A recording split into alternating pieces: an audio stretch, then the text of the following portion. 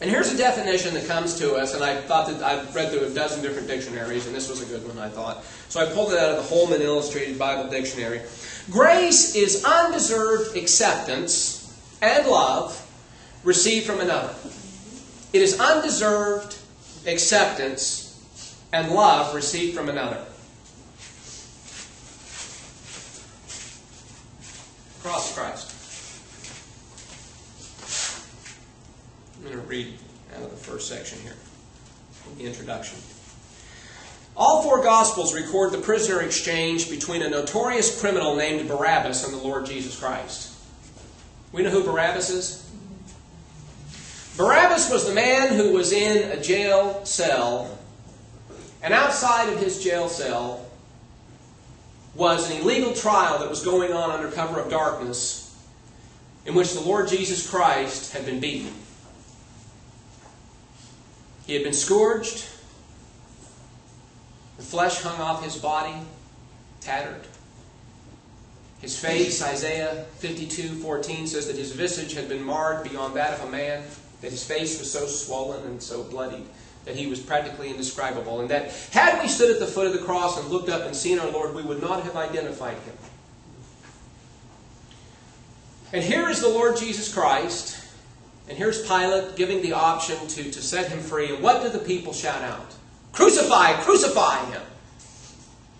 And when given the option to set free this notorious criminal named Barabbas, they offer to set him free. They offer to set him free. Now Barabbas was in jail for insurrection, murder, and robbery, and was surely going to face death for his crimes. Luke 23 verses 18 and 19 and John 18:40 make very clear. Jesus, on the other hand, was innocent of all the charges brought against him. And Pilate, the Roman governor, who presided as judge over the two men, knew it was because of envy, the biblical text tells us, that Jesus had been handed over to him to be scourged and crucified.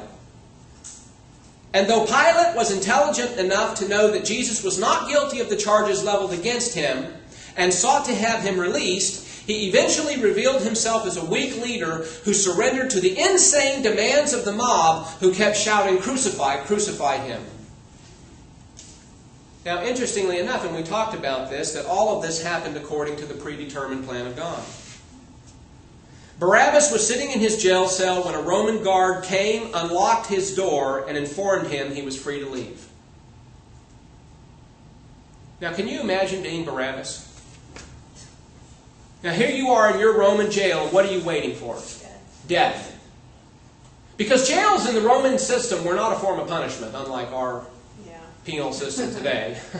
It was not a form of punishment. I mean, either you were going to be set free or you were going to be put to death, by and large. And here's a man who pretty much knew he was going to die.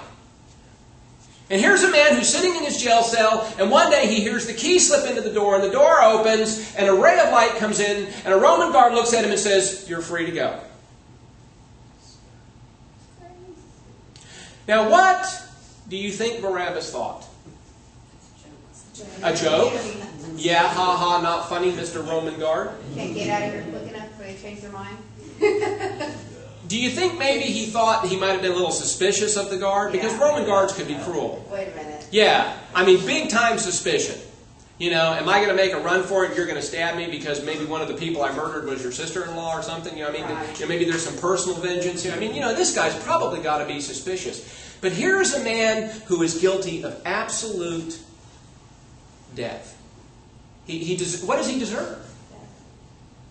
Right. He does not deserve the life or the freedom that he's being given. Right? He doesn't deserve it. And yet, what is being offered to him is another man, absolutely innocent, who is about to die in his place. Another man who is about to go to the cross and is about to die the death that this man deserves.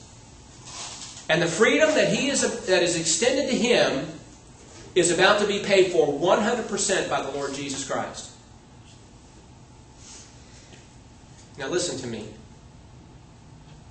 What every single person in the human race must realize is that your name is Barabbas. Absolutely. Every single person in the human race must realize that your name is Barabbas. And that every single one of us are guilty. There is not a single person born into this world that is not under guilt. That is not in some form of enslavement to sin and in a prison. And we must all see ourselves that way. Absolutely, we must all see ourselves that way. And I love the illustration of Barabbas. And too often when we read through the biblical account of the Gospels, we often just sort of seem to just gloss over Barabbas. And we fail really to see what's going on there in that story. And really to stop and to think about that, of what's going on there with Barabbas. So when we think of the term of grace, where grace is undeserved acceptance and love received from another, the writer goes on, he says, although the biblical words for grace are used in a variety of ways, the most characteristic use is to refer to an undeserved favor granted by a superior to an inferior. And by the way, it is a term that is always one-directional. It doesn't go the other way. We never show grace or favor to God, for example, okay?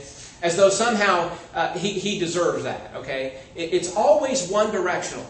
So when used of divine grace toward mankind, it refers to the undeserved favor of God in providing salvation for those deserving condemnation. In the more specific Christian sense, it speaks of the saving activity of God, which is manifested in the gift of His Son to die in the place of sinners. Now, two passages immediately come to mind. One is Romans chapter 5. Romans chapter 5. And the other one is Ephesians 2. Romans 5, verses 6 through 10, it says, and again, we've talked about this. I've been through this 100 times, so this makes 101. And by the way, as I've made the comment before, I make no apologies for repetition. I think repetition is the key to learning. It's true in almost anything. It's true in education. It's true in sports. You get that muscle memory down to where you just get into the habit of doing things. I had a teacher, years ago say, you've learned something when you can't forget it. And that's true as we learn repetitiously, as we go over the Word of God, and we become so familiar with it that we just have it ingrained into our thinking, that we just immediately know where to go on certain places. But we have to have that divine viewpoint perspective, and it's only in that familiarity with the Word of God that we get that into our thinking. So what is the human condition? Well, Romans 5, 6 through 10 gives it to us. For while we were still helpless, and there's our first word that we can underscore. It's a very important word. It's for while we were still helpless. It's God does not help those who help themselves. That's not a biblical concept. We can scratch that from our thinking. It's God helps the helpless. And the sooner we understand our place of helplessness, the sooner we can understand that we are the recipients of His grace. Okay? Because while we were still helpless, at the right time, Christ died for the who? The ungodly. Okay, so there's our second word. So, by the way, this is us. Okay, so as we read this, as we read these terms, we need to be thinking in terms of me. Okay, so say when we see these terms like helpless, put a little hyphen there and put me. Okay, and when you see ungodly, put a little hyphen off to the side, put me. Okay, so for one will hardly die for a righteous man, though perhaps for the good man someone would dare even to die. But God demonstrates His own love toward us in that while we were yet sinners, hyphen me, right?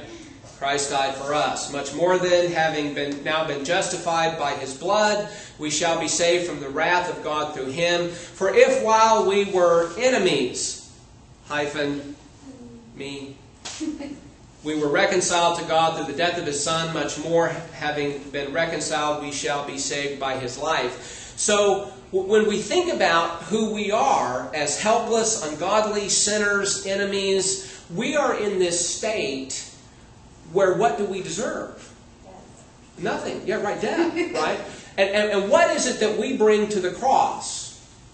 What is it that, what did God bring? God brought His innocent, perfect, righteous Son.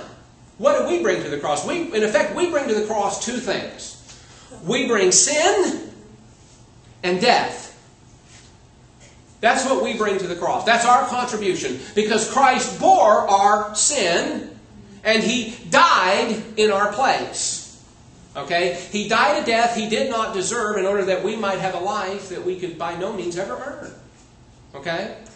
And so our contribution to the cross was our sin, which He bore, and death, which He died in our place.